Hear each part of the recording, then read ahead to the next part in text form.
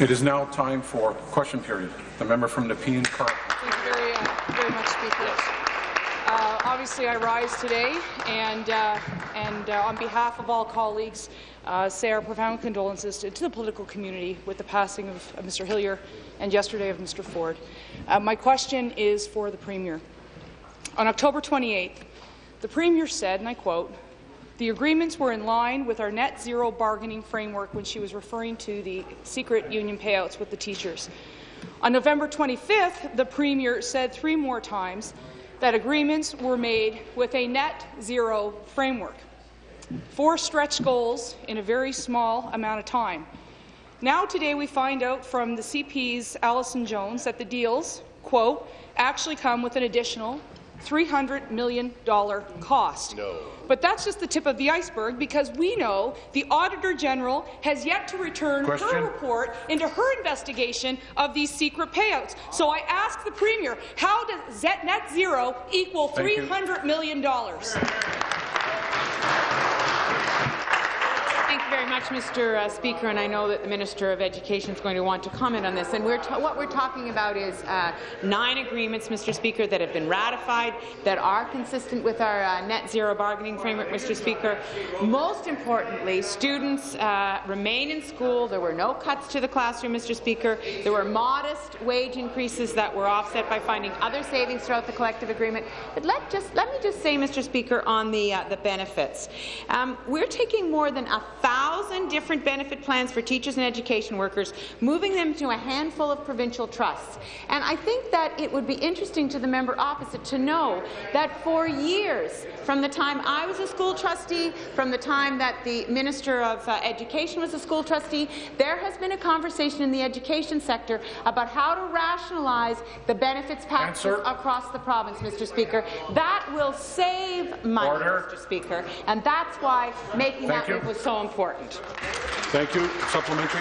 Speaker, this is at least $300 million taken out of the education budget. That is not a rounding error. I know the Premier is not an accountant, but that's $300 million more than she told this House. This is also, of course, the same Premier that told us the cancelled gas plants were only $40 billion before we found out the true cost was $1.2 billion.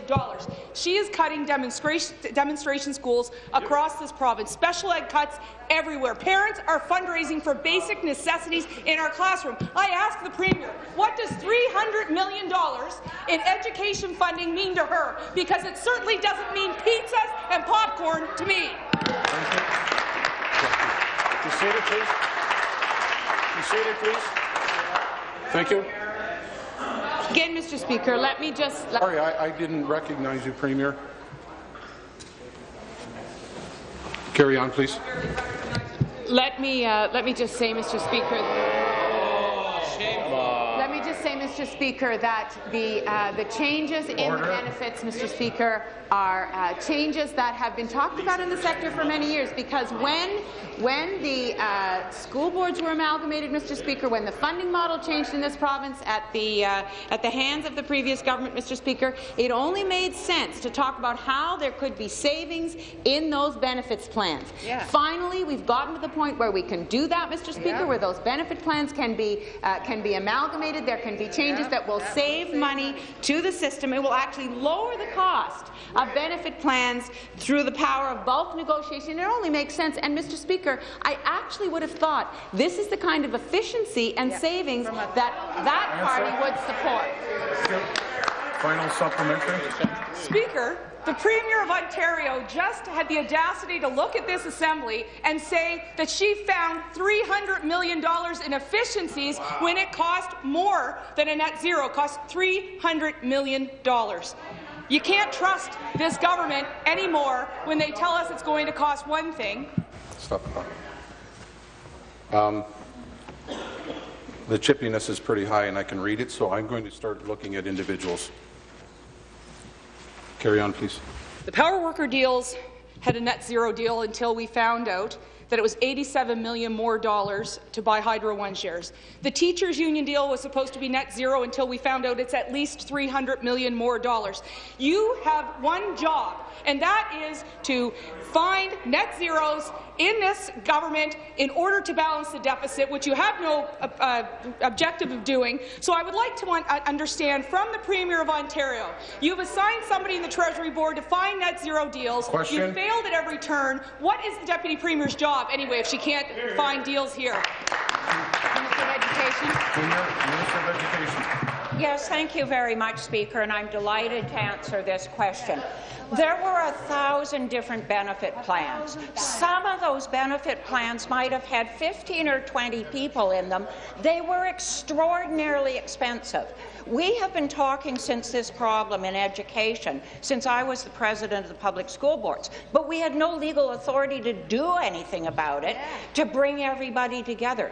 For the first time in this round of bargaining, because we had the authority to negotiate centrally, we actually have the ability to bring 1,000 inefficient benefit plans into 5 or 6 pools.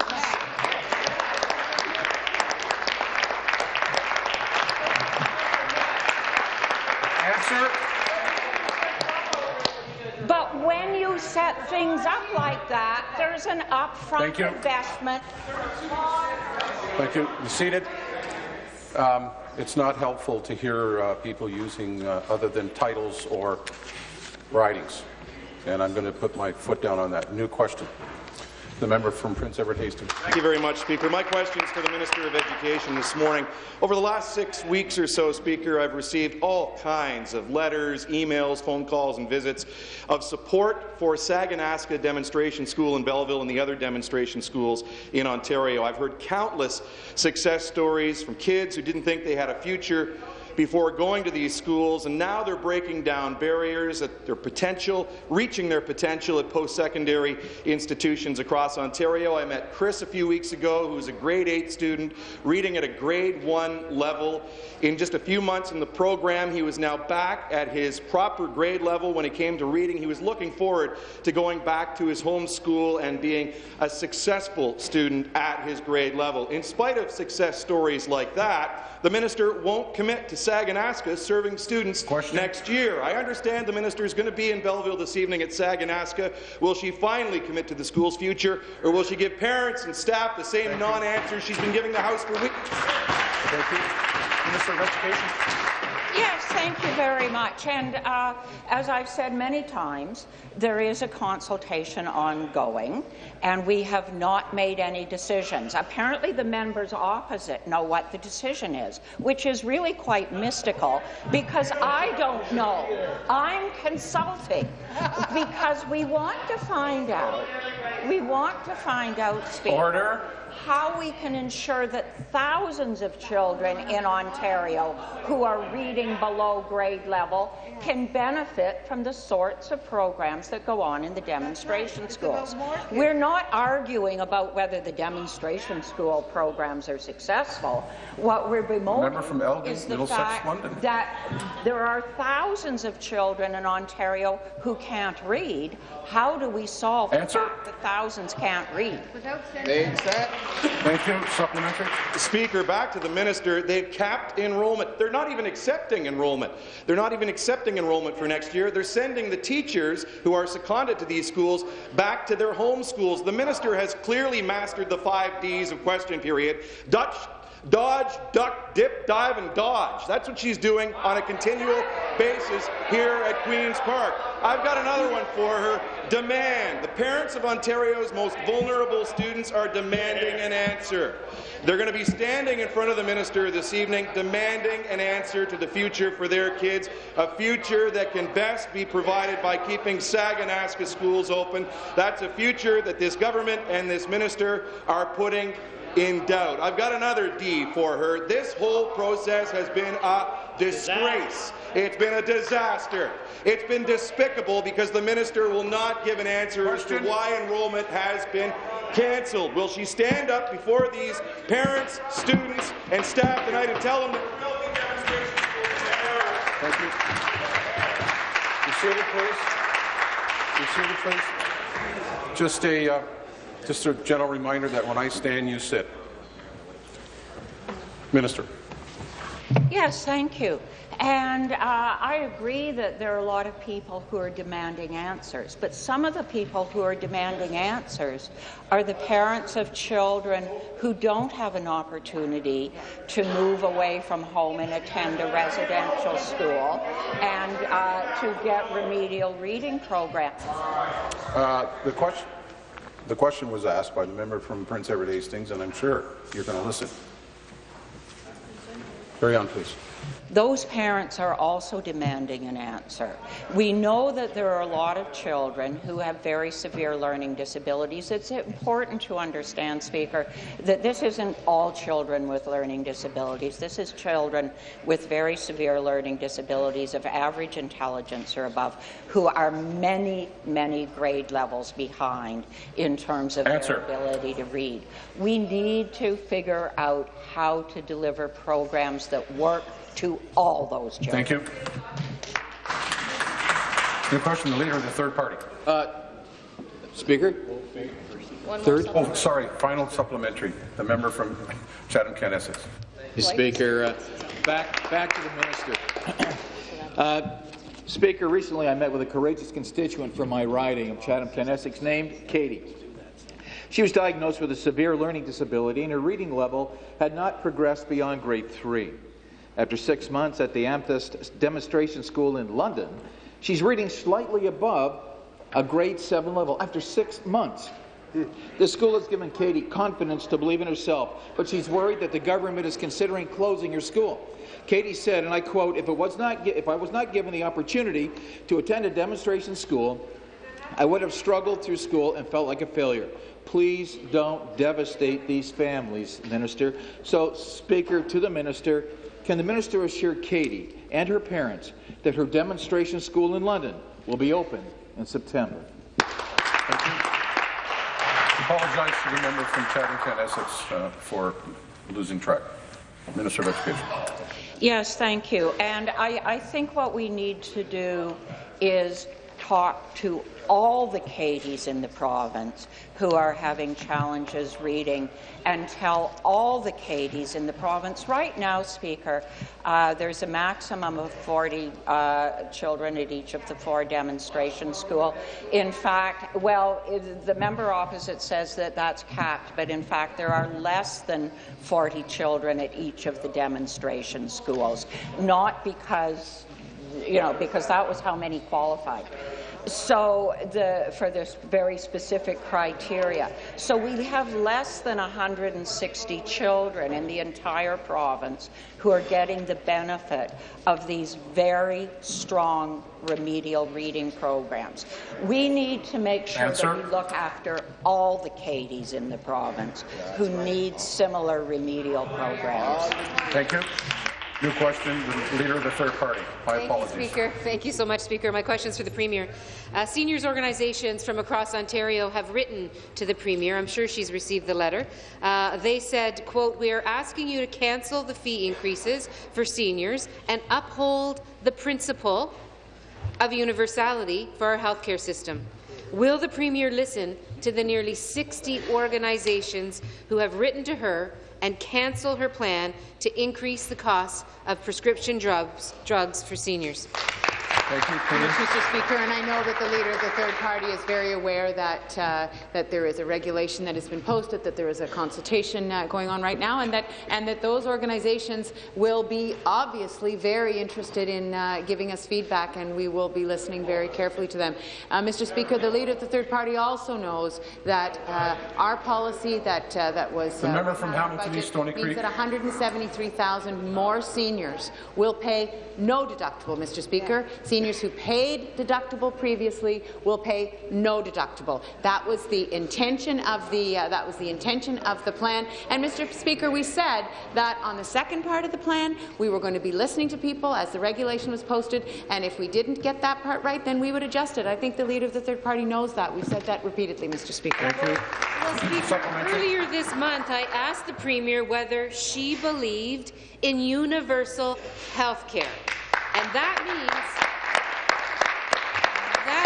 Speaker, that if you need care, you can get it, no matter who you are and no matter what your income is. And she said Yes, Speaker. But what she is doing and what she just spoke about a moment ago, Speaker, is moving in exactly the opposite direction of universality. Ontario seniors put it pretty bluntly in the letter that they sent the Premier, Speaker. They said she is abandoning this principle and dismantling universality. So, will this Premier do the right thing and cancel her plan to nearly double the prescription costs for seniors? Thank you. Health and long-term care. Mr. Health, long-term care. Well, thank you, Mr. Speaker. There is no stronger defender of universal health care in this province than our Premier, Mr. Speaker, and she will remain that way. And when it comes to seniors, Mr. Speaker, evidence of that is that our seniors in this province have the lowest, by far, the lowest out-of-pocket expenses for drugs, Mr. Speaker, and it averages $277 per annum for our seniors in this province. Let's go to Manitoba, where the average out-of-pocket cost is $982 per year, or Saskatchewan, $884 per year, or in British Columbia, $615, or in Alberta, where it's $613, more than twice what it is to this province. We have the lowest out-of-pocket cost to our seniors because we are so generous to our seniors when it comes to providing the drugs that they need, Mr. Speaker. That's right. Final supplementary. This health minister can stand in his place and spout rhetoric, but actions speak louder than words, Speaker. I know for a fact that seniors across Ontario are worried about the Premier's plan to nearly double their drug costs. Today, nearly 60 organizations wrote to the Premier to tell her to cancel this plan. Our Queen's Park offices, our constituency offices, have been getting letters and emails and phone calls from worried seniors. And I'll bet that every Liberal backbencher is getting the same calls and emails and letters as we are on this side of the House. And they know what that means for their jobs if they ignore those seniors. The Premier's acknowledged that she's made a mistake. Will she do the right thing for seniors and cancel her plan to increase their prescription drug costs? Well, Mr. Speaker, it's not surprising that the NDP doesn't support our efforts to move 173,000 more seniors so they pay no annual deductible, because here's their record when they were in power. They removed coverage for over 230 drugs from the Ontario Drug Benefit Program, over 10% of all drugs on the formulary at that time. And the health minister at that time, all that the health minister would say is that these drugs would be available to low-income seniors for reasonable prices at pharmacies. They closed 24% of acute hospital beds, Mr. Speaker. They closed 13% of mental health beds across this province. And in their last budget in 1995, they reduced hospital funding by 1%, which was the second year in a row of reducing total health care funding, Mr. Speaker. We don't need to take lessons from the NDP. Their government was a disaster when it came to health care. Thank you. Your question?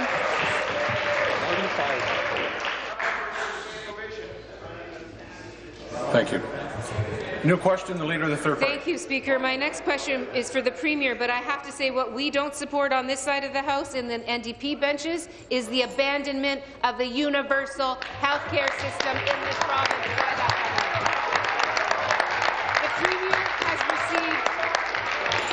The Premier has received a letter, Speaker, that is signed by the Alliance of Seniors. Stop.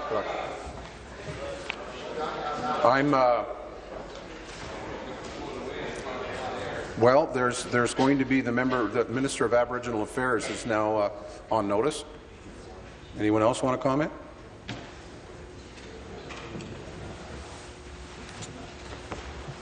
Leader. The Premier has received a letter that's been signed by the Alliance of Seniors, local health coalitions, CARP chapters, Jewish, Chinese and Tamil seniors associations, unions and retiree associations, Speaker. Will this Premier tell these groups how many seniors will see their drug costs nearly double? Thank you. Thank you very much, Mr. Speaker. Well, again, I will say that I understand, I really do understand that it serves the Leader of the Third Party's political purposes to set a fire where there isn't one, Mr. Speaker. The reality is that our budget removes all costs for drugs from 173,000 students. There was a second part to that. Seniors. Sorry, I'm talking about seniors. Removes the cost of drugs from 173,000 more seniors, Mr. Speaker. And we said that in terms of the deductible, that we would consult, we would look at that, Mr. Speaker, and if we had got the threshold wrong, we would change it. That's the process we're undergoing right now, Mr. Speaker. The Leader of the Third Party knows that. She knows that seniors have an opportunity to give us feedback, and we've said we will change it, Mr. Speaker, if we got it wrong. Thank you. Supplementary. Speaker, it's not just myself as the leader of the Ontario New Democrats that are concerned about this. It's 60 seniors organizations that are setting a fire, Speaker, and that's what the Premier needs to pay attention to. The Premier just isn't listening to Ontarians once again. First, it was the decision to sell Hydro One, even though everybody knows that's a bad idea, and now it's her plan for seniors' drugs. Unless the Premier cancels her plan, potentially millions of seniors in Ontario are going to see their drug costs shoot through the roof. Seniors groups are telling her to cancel this plan because it will undermine the fundamental principles of our healthcare system that our healthcare system has been built on in this province and in this country. Can the Premier tell Ontarians what happened to the basic idea that government should be listening to people and governing for all Ontarians? Thank you. Mr. Speaker, and listening to people is exactly what we did, which is why 173,000 more seniors will not pay any deductible, Mr. Speaker. That is exactly what we did.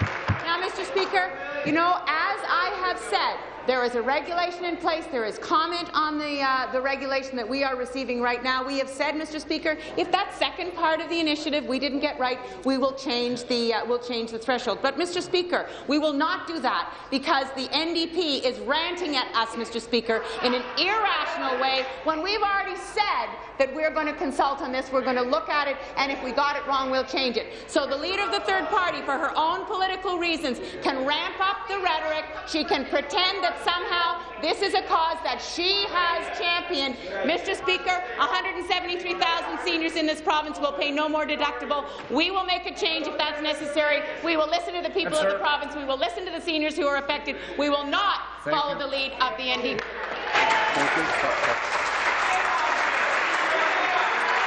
Be seated, please. Be seated, please.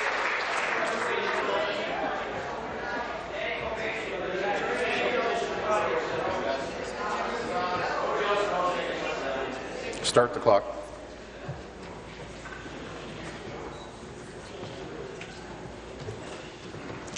Final supplementary. Speaker, I know that this Premier doesn't like the fact that we have a democratic process here and the opposition has a role, but that's actually the truth, and she's going to have to get used to it. The Premier admitted that this plan was a mistake. She's being revisionist now by saying that she actually listened to people. Ms. Means, stop the clock. Stop the clock.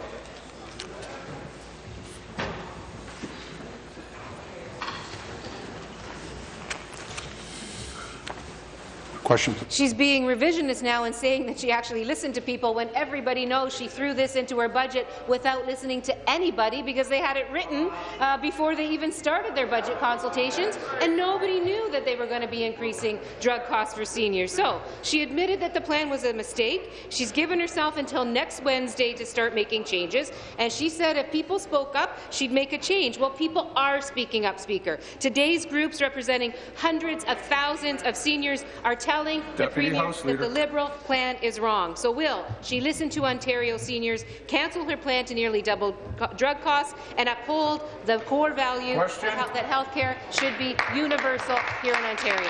Minister of Health and Long-Term Care. Minister of Health, Long-Term Care. Well, Mr. Speaker, I can understand why the NDP won't talk about and doesn't appear to support 170,000 more seniors who will go from paying $100 a year deductible to zero. And they will actually be added to about 300,000 people that are currently in that position.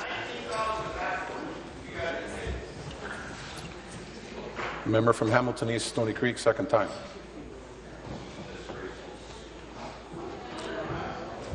The member from Hamilton East, Stony Creek is warned.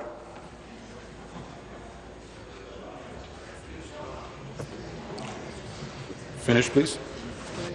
So, Mr. Speaker, when those 173,000 are added to the existing lowest income seniors, almost 500,000 seniors out of the 2 million that are in this province will pay no annual deductible. That's nearly 25%, Mr. Speaker. But I understand why they don't support this. They didn't support us on PSW wage increase, and that minimum wage is gone. Thank you. New question? The member from Perth Wellington. Thank you, Speaker. My question is to the Minister of Labour. Goodwill Toronto's bankruptcy filing shows that its 430 employees are owed $4.2 million in severance and vacation pay. Mr. Speaker, they are unlikely to see a dime from the settlement. Meanwhile, the outgoing CEO received all of her $240,000 salary right up to the time she abandoned ship. By that time, the 11 board members were already gone. The Employment Standards Act is clear. The directors are personally liable for employees' vacation pay. They cannot run from this. Will the minister guarantee that Goodwill's employees will get the money they are owed from the runaway board of directors? Absolutely. Thank you. Minister. Thank you, Speaker, and thank you to the honourable member for that question. Certainly, it is an incident that concerns us all here in the province of Ontario when we see an incident like that happen. At the Ministry of Labour, we have an Employment Standards Act that's administered by the group. We go in situations like this, and we ensure that people who have worked hard for that money are paid. What we have is an excellent track record of collecting funds. Obviously, from time to time, there are those people we can't collect from. I can tell you that work is ongoing with this file. We expect it to come to a successful conclusion. Thank you. Supplementary. Back to the Minister of Labour, Speaker. Goodwill's board allowed the charity to run into the ground. Their decision to resign and abandon Toronto's most vulnerable is nothing short of cowardly. Chief amongst the Dodgers is David Wye, Director of Design and Policy at the ORPP Implementation Secretariat. Perhaps the minister responsible for the ORPP met Mr. Wise through the outgoing Goodwill CEO, her former colleague at Toronto Community Housing. Mr. Speaker, will the minister throw the book at Goodwill's board members for unpaid wages, or will there be a special deal for friends of Liberal cabinet ministers?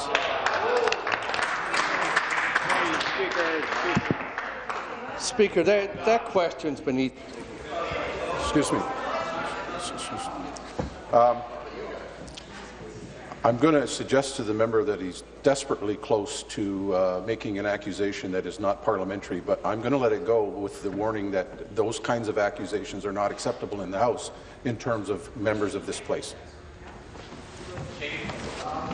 Thank you, Speaker. I think most people in this House agree with you entirely in that ruling. Thank you. The federal government's got exclusive jurisdiction over bankruptcies and insolvencies, and you know that.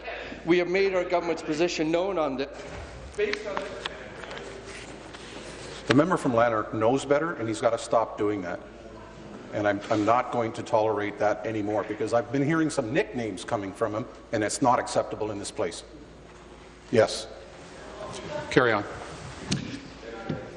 Speaker, the ministry provided funding to Goodwill, and that funding was provided on a monthly basis. As soon as the ministry became aware of the program closure, Speaker, all payments were stopped. Answer. We've connected with a number of these individuals with new employment support, Speaker. I think the ministry and this government has done everything it could. Thank you. New question. The member from Algoma, Manitoulin. Morning, Speaker. My question is to the Premier this morning. Premier, the member from Sault Ste. Marie continues to publicly raise 1,000 reasons why the province can't do anything but watch the steel industry in his community and its good-paying jobs dry up and blow away. But the Mayor and Council have asked this Premier and this government to act now to avoid SR Algoma Steel's operations from going down the exact same road as has happened in Hamilton and the U.S. Steel Stelco's operation. Order. The Premier met with Chinese officials. She's met with the owners of SR Steel overseas. Will the Premier meet with the Mayor of a city in her province who is looking for help for thousands of members in his community? Thank you. So, Mr. Speaker, thank you, and I appreciate the question, and I just want to say that there is nobody who is working harder to make sure that the steel industry in Ontario is healthy than the member for Sault Ste. Marie. Nobody.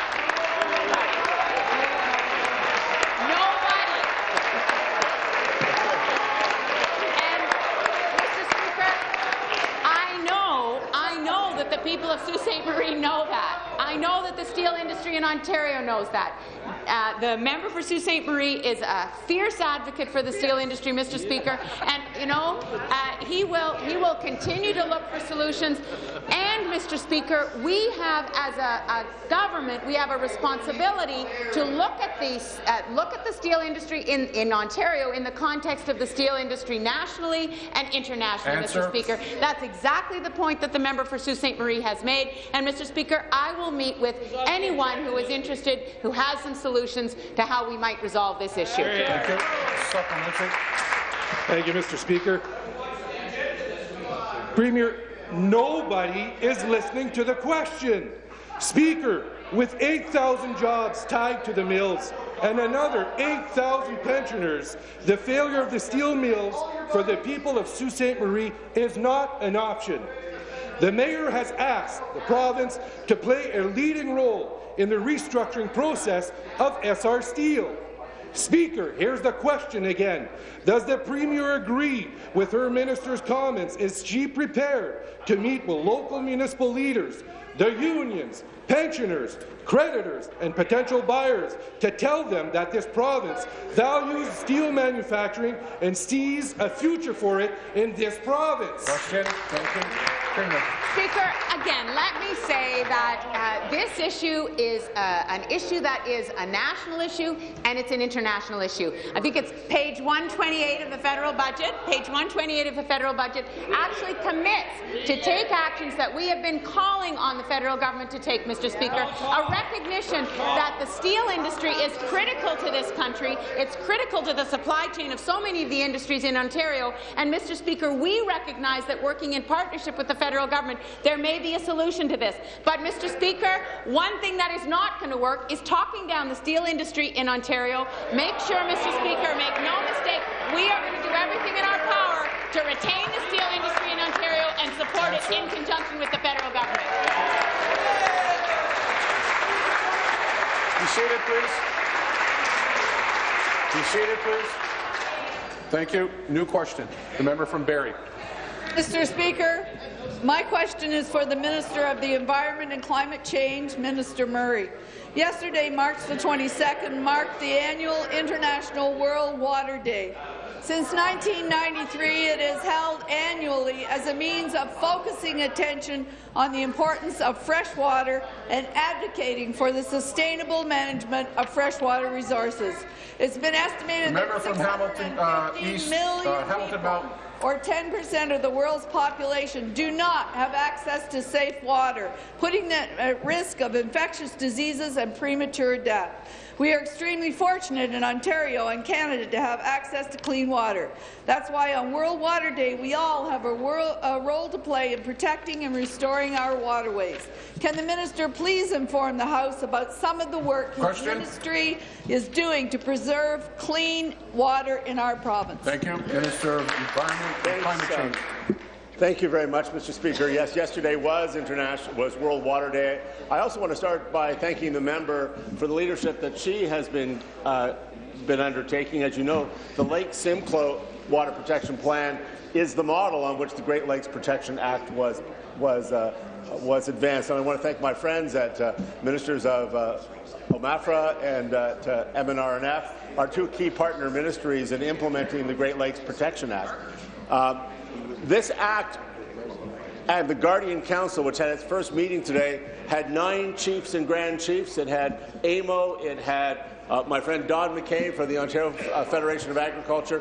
It was 35 people who spent yesterday afternoon looking at priorities and solutions to improve the quality of the Great Lakes, Mr. Speaker. We are very quickly moving on this legislature's leadership in passing the Great Lakes Protection Act, and the first meeting yesterday, I think, was described by everybody as a great success. Thank you. Supplementary.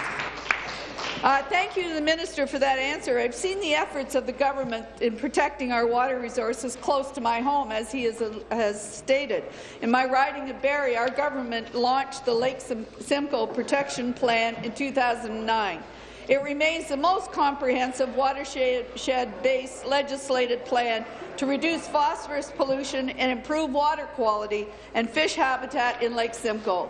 In October, we released the 5-year report back that shows that the health of Lake Simcoe is improving. Also, last fall, our government passed the Great Lakes Protection Act legislation. The Great Lakes account for 21% of the world's surface fresh water by volume. We must take care of them. Can the minister please provide an update on our government's efforts in protecting the Great Lakes, one of our greatest natural resources? Thank you. Minister.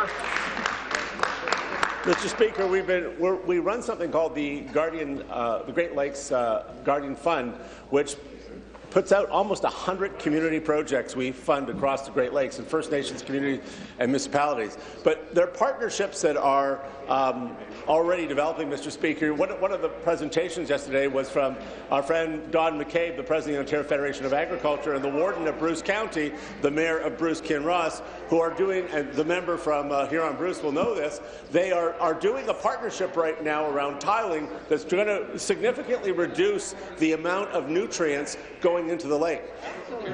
We now have a whole system of coordinated actions, and we're improving data collection in the lakes. We'll have working with Natural Resources and Forestry, we'll have both better data on the quality of fish, invasive and species, as well as pesticides, pharmaceuticals, and other problems, and road salt in the lake. It's a great day and very great way to celebrate World Water Day. Question from the member from Holland and Norfolk. To the Minister of Agriculture, Food and Rural Affairs. In his most recent budget, the Minister for Rural Affairs quietly suspended the Rural Economic Development Fund. It's a $14 million program specifically for rural areas. So, it's very popular. What does this mean, Speaker? Kentville's Business Retention and Expansion Program is in limbo, no access to the grant. Meaford's Barn Business Cooperative is waiting for an answer. What about the Ontario Water Centre project in Clearwater? Speaker, when will this minister do his job? Halt the suspension and actually fight for people in rural Ontario. Thank you. Be seated, please. Be seated, please. Thank you. Minister of Agriculture. Very much, Mr. Speaker. I do appreciate the question for the member from Holland and Norfolk this morning. And indeed, I remember that party when the previous Premier of Ontario announced the Drummond Commission, and the Drummond Commission looked at all the business support programs in the province of Ontario, and I remember they would stand up day in and day out and implement all the recommendations from the Drummond Commission. And one of those recommendations was to move all our business support programs under one umbrella. That's exactly what we're doing with the RED program. We're moving it over to my colleague, Minister Duguid, under the Jobs and Prosperity Fund. People that were formerly supported by RED will now be able to make applications to the Job and Prosperity Fund, and we'll continue, Mr. Speaker, to invest in rural Ontario. Thank you. Be seated, please. Be seated, please. Supplementary. Well, again, to the Minister of Agriculture, Food and Rural Affairs, the minister once said, and I quote, "With the help of the RED program, rural communities will be better positioned to attract investment, create jobs, and sustain a highly skilled workforce." So despite the minister's obvious belief in the program, he suspended it. However, Speaker, when meeting with Oxford County farmers February 22nd, the minister told them that the applications, and I quote, were in the pipeline. They would be reviewed shortly. My question Did the Minister of Rural Affairs not know that his government suspended his vital rural program, or does he simply not care what he tells people across rural Ontario? Thank you. Minister? Minister, thank you very much. I want to thank the member from Huddleston-Norfolk asked me a supplementary. We indeed certainly believe that the RED program is very important to rural Ontario. That's why we took the components of the RED program and, as the Drummond Commission recommended, put it under one program, under Jobs and Prosperity Fund. We'll continue to look at those applications that are in the pipeline to make sure that they are honoured, because they have significant importance to rural communities. But I remind you, Mr. Speaker, when they're in power, they closed 32 ag offices right across the province of Ontario. New question. The member from Hamilton Mountain. Thank you, Mr. Speaker. My question is to the Minister of Education. A few weeks ago, the legislature hosted students for the Model Parliament. Seamus McKenna from Hamilton Mountain was one of them. Seamus has struggled throughout his school years due to a severe learning disability, but last September, things changed dramatically for him when he started attending the Trillium Demonstration School. And a couple of months ago, he took it upon himself to apply for the Model Parliament program. It was an incredible achievement that neither he nor his family thought was possible. It's a striking testament to the value of our demonstration schools and the positive effects that it has for our most vulnerable kids. Will the minister tell Seamus and other families across this province that their specialized schools will stay open? Thank you. Minister of Education. Yes, thank you very much. And once again, I'm pleased to respond to this question. Once again, no decisions have been made. We are reviewing the program. But what is very clear is the program has been a success. We understand that. This is one more example of a student who has fallen way, way behind multiple grades in terms of their reading. They have taken a very focused program at one of the demonstration schools. They have caught up in their reading, and they have been able to go back into the regular school. We want that for more than just about 150 enrollment right now in the 4 demonstration schools. We want that for more students. Answer. Thank you. Supplementary. I think the minister just said that closing down programs will make it equally inaccessible. It doesn't make sense, Minister. Last week, Seamus told me that tackling the required 400-word essay to apply for the Model Parliament would never have been possible without access to the demonstration school programming. Attending Trillium gave Seamus the confidence to apply, even without telling the adults in his life. Seamus is only one of the many students that I have heard from on this important access to specialized environment in the school, especially when this government continues to cut special education funding from school boards. $22 million was taken away from various boards last year.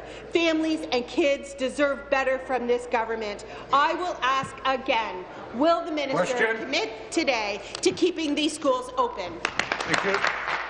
Minister. So, first of all, the NDP does have a problem with the definition of cuts. $22.5 billion 2 years in a row is not a cut, especially when there were less students this year than the previous year. That actually means we spent more per pupil. But what I do want to do is congratulate Seamus and on his wonderful achievement in being accepted to the model school. Students in the demonstration schools described to me the wonderful experience of being able to read a novel for the first time in their life, of being able to read a textbook for the first time in their life, of being able to write an essay for the first time in their life. We want more students to have that experience, and that's why we're focusing on the consultation process to find out how to improve the experience for more students.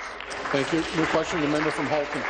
Thank you, Mr. Speaker. Mr. Speaker, my question is for the Minister of Energy. Mr. Speaker, we know that openness and transparency are key to good government. In fact, the more we know about how we are doing, the better job we can do to create a strong, competitive environment for people and businesses in Ontario to thrive. In my riding of Halton, there are dozens of new and emerging businesses opening their doors all the time. For them to be successful, they must have strong, useful information so they can plan for the future. Minister, yesterday, the quarterly Ontario Energy Report was posted. It provides a wealth of information and data about electricity, oil, and natural gas in the province. This is valuable information for Ontario businesses. The document included the reporting of industrial electricity prices for all Canadian provinces and U.S. states. This is the first time that the Ontario Energy Report has provided jurisdictional comparison data. Minister, can you please tell us more about this additional information on electricity pricing? Thank you. Minister of Energy. Speaker, I thank the member from Halton for the question. The Ontario government is committed to being the most open, transparent and accountable government in the country, Speaker. And opening up government data supports this commitment. Yeah. We're proud to say that the ISO has made North American jurisdictional data for industrial electricity prices available through yesterday's release of the Ontario Energy Report. In their 2016 Emerging Stronger report, the Ontario Chamber of Commerce proposed enhancing the transparency of electricity pricing. We thank them for their helpful work. Speaker, this report provides more information on industrial electricity prices in Ontario and a transparent comparison that demonstrates how competitive Ontario's industrial rates are within North America, and we're proud to have made that possible. Thank you. Supplementary. Mr. Speaker, I want to thank the Minister for that answer and for his hard work in the energy sector. This information will be extremely helpful to the business community and other stakeholders. Mr. Speaker, I have spoken with numerous Halton residents and business owners about the cost of electricity, and they often ask for more information. People want to understand how and why rates change. Measuring and putting our electricity rate into context through these comparisons is key to better understanding the electricity system and how it works. By improving access to vital data, we help businesses grow, spur innovation, and solve problems. By increasing transparency, accountability, and engagement, the result is better policy, better programs, and better outcomes for all Ontarians. Minister, can you please share with the House what the results of this comparison indicate? Thank you. Minister. Mr. Speaker, the results of this comparison indicate that our hard work to maintain competitive electricity rates is showing results. Industrial rates in Northern Ontario are among the lowest in Canada and lower than 49 American states. And industrial rates in Southern Ontario are lower than in Michigan, Wisconsin, New Jersey, California, and below the American average, Speaker. And while other jurisdictions are still burning dirty coal for two-thirds of their party, our government is proud that we have achieved competitive rates while undertaking the largest climate change initiative in North America, Speaker. The numbers are publicly available through the Ontario Energy Report website. Members opposite, Speaker, should recognize these facts and stop discouraging industry investments in Ontario. The opposition may choose to talk Ontario down, Speaker, but we will continue to work with our partners in industry to build this province up. Thank you. New question, the member from Bruce Grey, Owen Sound. Thank you very much, Mr. Speaker. My question is to the Associate Minister of Health and Long-Term Care.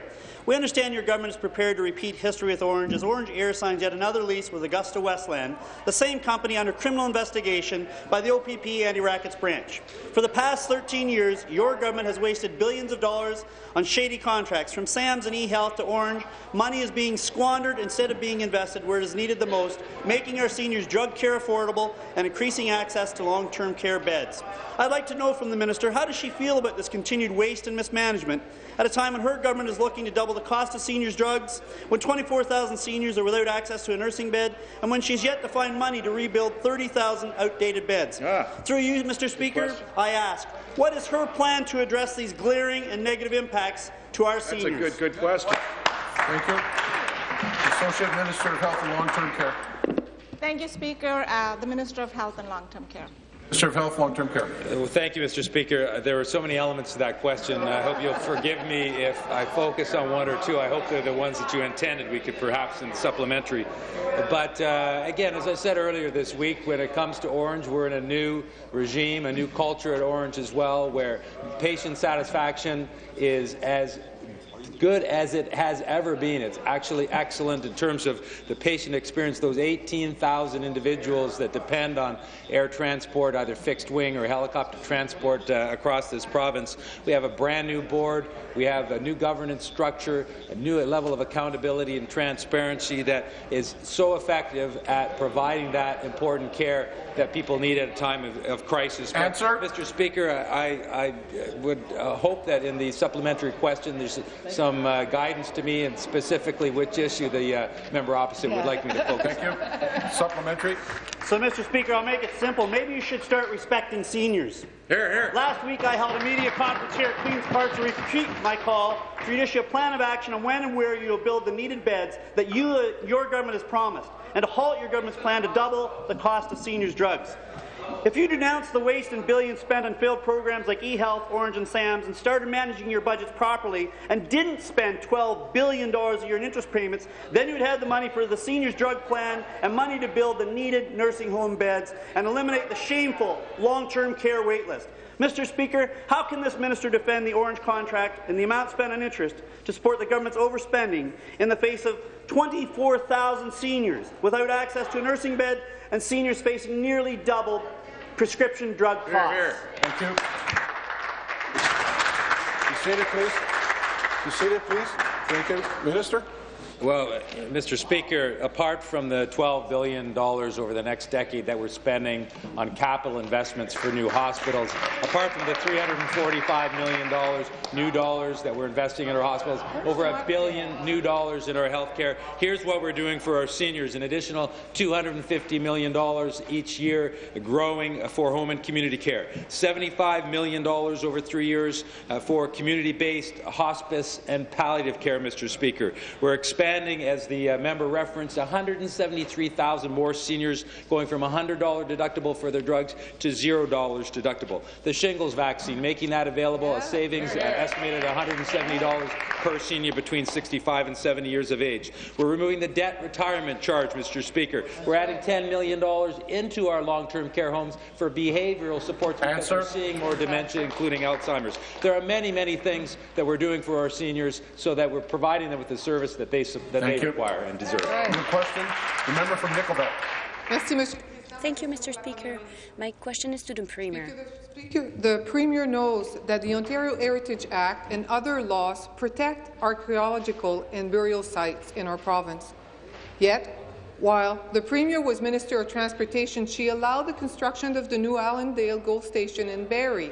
She allowed the digging through the ossuary. She allowed an area containing hundreds of bodies and one of the oldest Huron-Wendat village found to date. Speaker, we have strict laws in Ontario to protect these sites. They carry severe penalty, millions of dollars, and jail term. What is the Premier going to do to hold to account the people who have done wrong and allow the desecration of this historical First Nation site? Thank you. Premier.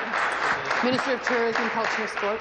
Minister of Tourism, Culture and Sport. Well, thank you, Mr. Speaker. And I want to first start by saying that our government has a lot of respect for the heritage and a respect for the Aboriginal community here in the province of Ontario, and we'll continue to work to make sure that we continue to build a strong relationship. And I also know that the Minister of Government and Consumer Services has wanted to weigh in on this issue. I want to just say, Mr. Speaker, that we're a government that first government in 30 years to change the Heritage Act here in the province of Ontario. We made those changes to make sure that we brought in the consultation with the Aboriginal community. Mr. Speaker, at any given moment when we find human remains or any heritage significance pieces through the archaeological process, it automatically goes to the third phase, and we're currently in that phase right now, and it's a little bit too early to say what the next step is, but we will make sure that this file is handled in a very respectful way, and I'd like to thank the member for the question. Thank you. Supplementary. Speaker, there has been 7, and count them, 7 archaeological reports done on this rare Huron-Wendat burial site. that is now the Allen GO station. All of them said not to go ahead and look for burial first. But no, instead of taking these reports into account, the Minister of Tourism, Culture and Sport looked at the one report that said, go ahead and dig. They ignored all of the other. They ignored their own work. They ignored their own letter that they wrote to the City of Barrie saying that this site needed further archaeological work because of the artifacts on site. Speaker, the government broke their own law. There should be consequences to that. Why was this government so negligent in their action, and when will they hold the people to account, and more importantly, when will they fix this wrong? Chimigwich, Speaker. Thank you. Minister. To the Minister of Government and Consumer Services. Minister of Government and Thank you very much, Speaker, Services. and pleased to take the supplementary question. The determination as to whether or not the area is an Aboriginal people's burial ground is made by the Register of Cemeteries, and we obviously take this issue very seriously. This decision is informed by archaeological reports that are currently being reviewed. They're being reviewed by MTCS and my colleague, Minister Coteau's ministry. And we will not be accepting the final archaeological report until we are convinced that all of the content it meets the highest archaeological standards, and they've all been complied with in Ontario. The former Register, Michael DeMello, was in contact with Chief Sharon Stinson, Henry of the Chippewa-Rama First Nation, and with legal counsel as well. And the current Register, Nancy Watkins, is reviewing the file and speaking to them as well. My staff have been in contact with the Registrar, Speaker, and we are ensuring that all processes that are required to be followed under the legislation will be followed. Thank you. New question. From Mississauga, Brampton South. Mr. Speaker, my question is for the Minister of Children and Youth Services. Mr. Speaker, we know that children do better in school when they have a full stomach. Research and my own experience as a teacher demonstrates that hunger affects kids' ability to learn.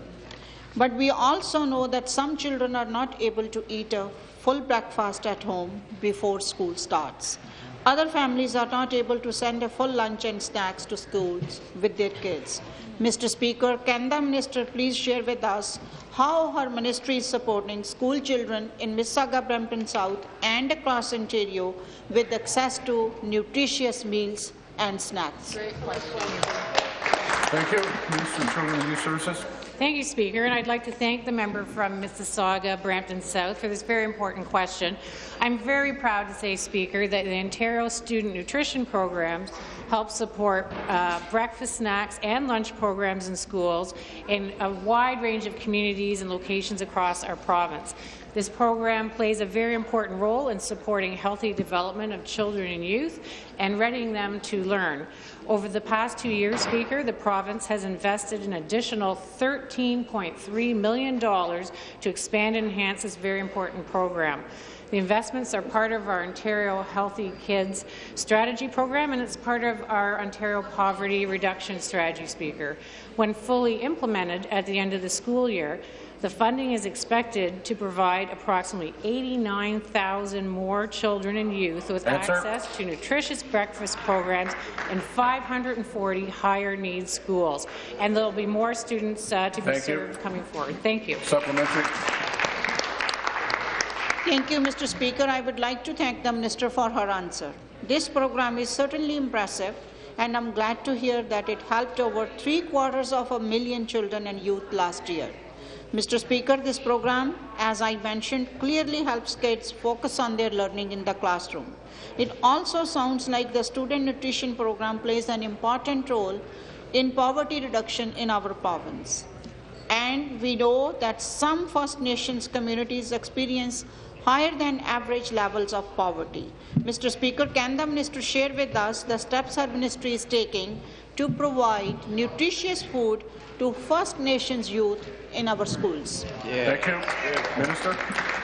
Thank you. And again, I want to thank the member for the question. She's absolutely right. We know that many First Nations communities have difficulty accessing affordable, nutritious food, Speaker, and that's why we are investing more than $4 million by 2017 to support student nutrition programs in First Nations educational settings. By expanding the student nutrition program, Speaker, more First Nations children and youth will have access to nutritious food that supports their learning and healthy development. Over 60 First Nations communities have worked with their leadership to develop new program models that will suit the needs of their communities and incorporate cultural practices into their program, which I think we all agree is very important. New First Nations student nutrition programs will be phased in over the next 2 years, school years, Speaker, and we're very, very pleased to support this program. Thank you. Thank you. New question, the member from Huron-Bruce. Thank you very much, Speaker. My question is for the Environment Minister. Speaker, the Liberal government has banned the use of a pesticide that farmers rely on across Ontario while making the claim that this measure will save bees. But a scientific study released by Health Canada and the U.S. Environmental Protection Agency earlier this year found that using this pesticide for seed treatment actually poses no potential risk to bees. Those are the facts. That is the evidence. Yet the Liberals keep on with their neonic ban at a cost of $630 million to Ontario farmers, Speaker. So I have to ask the minister, has he even reviewed the scientific evidence released by Health Canada, or is he choosing just to ignore it? Thank you very much, Mr. Speaker. Let's just correct a few facts here. One, there is no ban. There are bans in the world. We chose not to ban it, Mr. Speaker, because we're taking a precautionary approach, and we realize that there are farmers who need this. I think all of us in this House would agree that a systemic neurotoxin that is quite toxic, putting it in places in Ontario where there are none of the pests of which it controls doesn't make much sense. There are several PMRA studies, and at the same time, there is a U.S. EPA study that showed over 50% of the non-managed bee losses are related to that. Mr. Speaker, this is one of 4 stressors: varroa mites, viruses and diseases, climate change and weather impacts, and food deserts. Bees right now are under more stresses than they ever have been, and Quebec, Mr. Speaker, went through the same process we went through and introduced the exact same approach we have, and that is increasingly the Ontario approach is being recognized as a reason. Thank you. Supplementary. I'm going to paraphrase. No, he did not read the Health Canada study. Again, back to the minister. Speaker, this minister claims to care about evidence. In fact, Speaker, he has even told his Twitter followers, and I quote, "I have argued for evidence-based decision-making throughout my professional life." But when presented with scientific evidence released by Health Canada that challenges the foundation of this minister's neonic ban, he has chosen to ignore the facts. The minister's refusal to review the evidence contradicts his own statements and is frankly anti-science. Speaker, will the minister, who is not a scientist, please explain why he thinks he knows better than a team of scientific experts at Health Canada and the U.S. Environment Protection Agency? Thank you. Mr. Speaker, one of the things that we feel very strongly about on this side of the House is that you don't cherry-pick science. There are over, Mr. Speaker, there are over 1,000. It's never too late to ask for attention, nor ask people not to come back.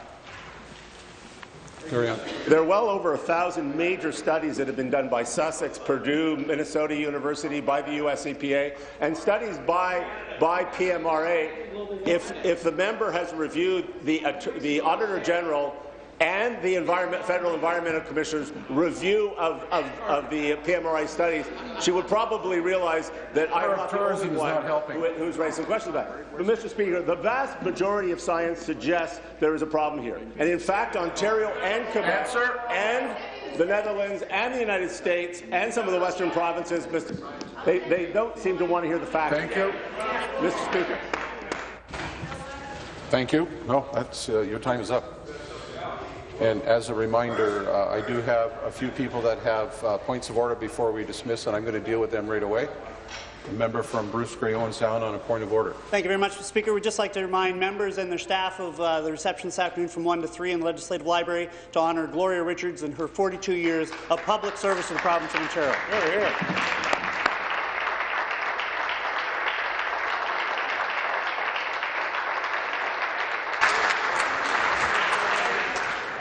I'd like to thank the member for stepping on my announcement. So, the member from Scarborough Agent Court on a point of order.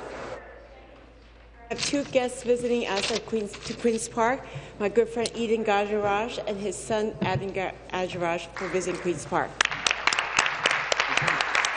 Minister of Finance. Mr. Speaker, I'd like to ask your indulgence to welcome Dr. Millie Roy, the mother of our page Sohan van de Mosseler, who's with us this week and then following week, and joining is his sister, Maya de Mosseler, in the public gallery. Minister of Agriculture, Food and Rural Affairs. Mr. Speaker, I just wanted to correct my record in response to the question supplementary for the member of Haldimand Norfolk. In fact, it was 42 agriculture offices that were closed, not 32. Thank you. Member from Mississauga, Brampton South. Mr. Speaker, I would like to welcome. Question period is over. I'm trying to entertain people's points of order. Thank you. The member. Mr. Speaker, I would like to welcome Page Terry Kwang's mother, Julanda Zhang, and father, Gary Kang, to Queen's Park. Welcome to Queen's Park. I am going to double announce it with an announcement that there was an email sent to all members. You need to check. I was told no, but I've checked and said they were sent, so it's a matter of making sure the communication breakdown is not there. However, more importantly, I'd like to remind the members that the retirement party for Gloria Richards is today at 1 p.m., third floor of the library. She would love to see you all. She's got all kinds of stories, and I will tell you that we're working on her book. We're going to have some good storytelling. There are no deferred votes. This House. Whoops, sorry. Oh, former Speaker Etta Coffer is here in the Speaker's Gallery. Welcome to the former Speaker. We're glad you're with us.